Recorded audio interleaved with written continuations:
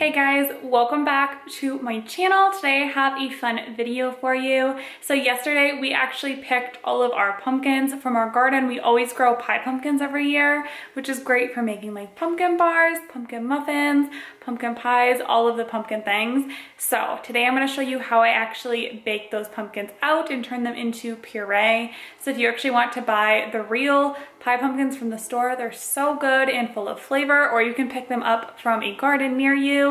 They are so much better than the pumpkin filling that you get at the store. And I'm also going to be sharing my favorite pumpkin bar recipe with a cream cheese frosting. It is super delicious. It's the recipe that my mom always used to use. Super good. It's actually Kenny and I's anniversary tomorrow, but we're celebrating tonight, so I figured that would be a fun little dessert for us. So come along with me and I will show you how I make it all.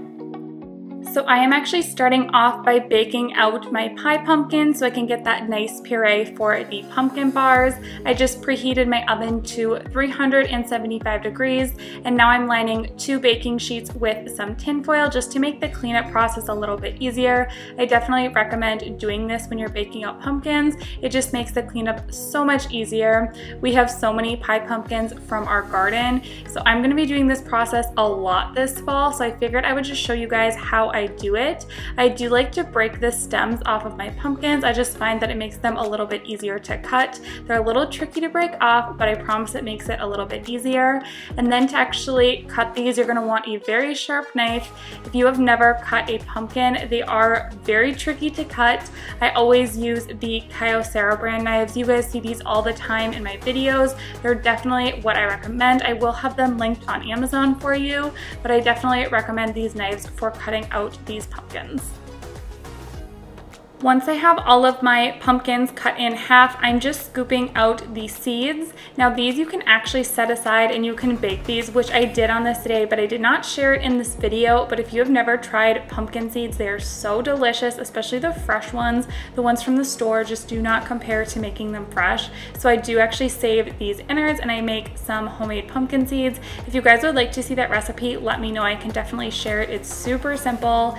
Definitely recommend trying to bake out your own pumpkin. I feel like you get a lot more for your money even if you're buying the pumpkins. For us, this saves a lot of money because we grow these pumpkins in our garden. We probably got about 30 of them this year and they are super low maintenance to keep up with. So I definitely love growing pumpkins in our garden.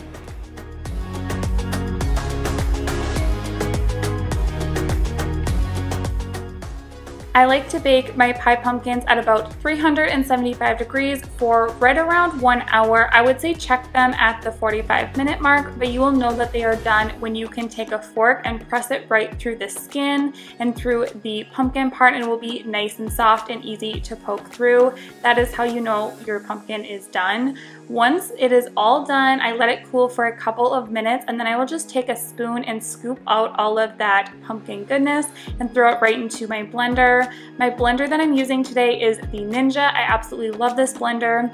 I definitely would say you want some sort of high-powered blender, or you could also use a food processor, but I do not have one of those. So I just scoop out all of the pumpkin goodness and then I will add just a little bit of water. Make sure you're not adding too much though, because we don't want to dilute that pumpkin puree. You want this nice and thick for all of your baking recipes, and then you're just going to blend this up until you get a nice smooth consistency, and you will end up getting so much pumpkin out of just 2 pumpkins.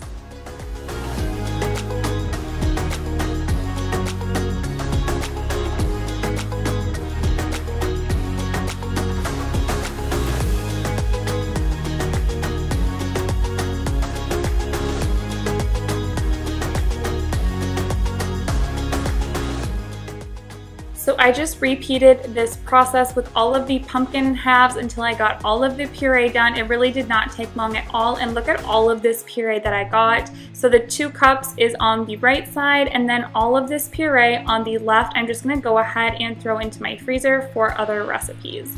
Now we're moving on to the pumpkin bars. This is one of my all-time favorite fall recipes.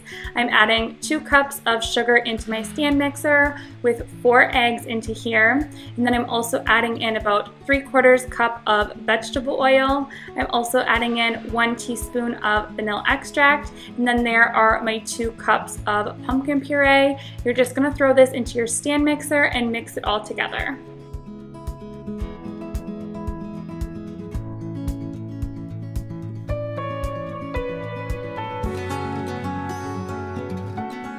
Once you have all of your wet ingredients really well incorporated, then it is time to add in all of the dry ingredients. So here I'm adding in 2 cups of regular all-purpose flour. And for this recipe, you're also going to need a really good variety of spices. It just makes these pumpkin bars super flavorful. So here I have 2 teaspoons of ground cinnamon. You're also going to need 1/2 teaspoon of ginger, 1/2 teaspoon of cloves, and 1/2 teaspoon of nutmeg. For the salt, I am just using regular salt in this recipe, and I added in about 3/4 of a teaspoon. Now this is where I realized that I completely forgot to add in my baking soda and my baking powder, so I'm gonna go ahead and add that right now, but go ahead and add this in with all of your other dry ingredients. So you're going to need 2 teaspoons of baking powder and 1 teaspoon of baking soda. And again, you're just going to mix all of this together. This is what your batter should look like when it is all done. It should be nice, smooth consistency, and then you're ready to actually pour it into your baking pan. So I'm using a 13 by 9. I definitely would say do a 13 by 9, or if you want these pumpkin bars to be on the thinner side, you can use a bigger baking sheet if you would like, but I like to keep our pumpkin bars on the thicker side. It's almost more like a pumpkin cake, but you guys, this is such a great recipe. This is my mom's recipe that she has been using for years. It always turns out so good. I just throw these into a 350-degree oven for right around half an hour to 35 minutes. You will know they are done when the fork comes out clean in the center. Once your pumpkin bars have completely cooled off, it is time to make your cream cheese frosting. So here I have 1 block of softened cream cheese with 1 stick of softened unsalted butter, and you're just gonna mix this together. You want it to be kind of a whipped consistency. Make sure that it is really well incorporated. Once that is good to go, you're gonna add in 2 cups of powdered sugar. Here I just added in 1 cup to start, and then you will see that I add the rest of the powdered sugar in a little bit gradually, just because I find that it incorporates better and it doesn't make such a mess.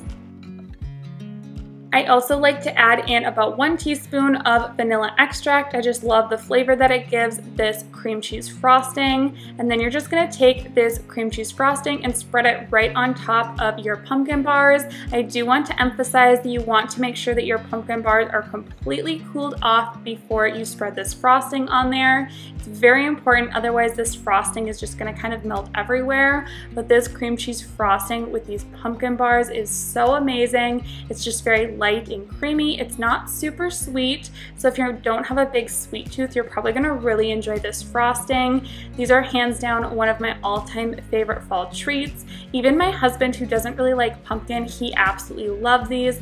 They're very moist and just absolutely delicious.